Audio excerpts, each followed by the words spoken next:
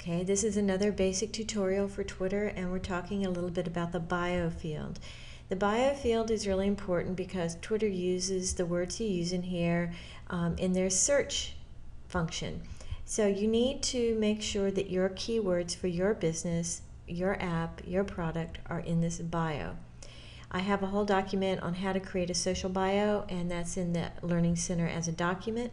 But as something in a quick little nutshell is that this bio, you have 160 characters to put all of your keywords and some interesting thing that would make someone want to follow you after reading it. I just put in iOS app developer for the Boomer Geek, apps that make sense for productivity for the Apple iPhone, iPad, and Mac user. And that's going to show up in my bio. I'm going to show you in a minute. And also this location field will show up next to my bio with my web address that I've put here. So if we go ahead and save this and then go to the profile in just a second, we'll go look at the Movie Calendar 2's profile. You'll see where that shows up.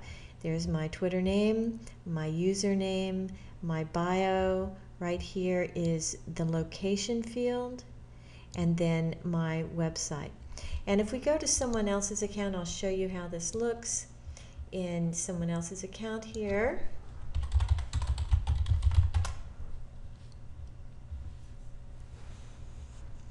This is my real Twitter account, and the interesting thing about this is that they moved the location in the new design. It used to show up here right next to the username to right below the bio field, but it's still a space where you can put things, and for this account I put inside the internet.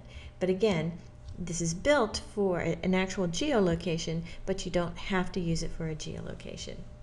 Now let's say we have found this person and we'd like to follow this person on Twitter.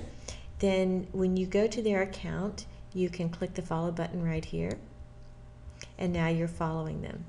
So that when you go home back to your account, now you'll see tweets from that user.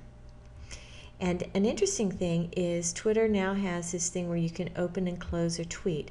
If a tweet has interesting media in it, it will open it up and show you if there's a photo or anything like that. So for example, let's go see if we can find one with a photo. Let's go see. Alright, so this one has view photo. So if you actually open up this tweet, you can see the photo inside the Twitter space. You can also see who's retweeted it. And the nice thing about that is, let's say we are looking at who's retweeting this information, because obviously they're going to be important to connect with on Twitter. If I click her name, I can follow her right from here. Now notice this drop down here. We're going to talk about this in advanced strategy, but you can put this person on a Twitter list, which would be very helpful, or remove them from her list. So that's another quick little thing that you can do, and on to the next tutorial, which will be about designing the background image for your Twitter account.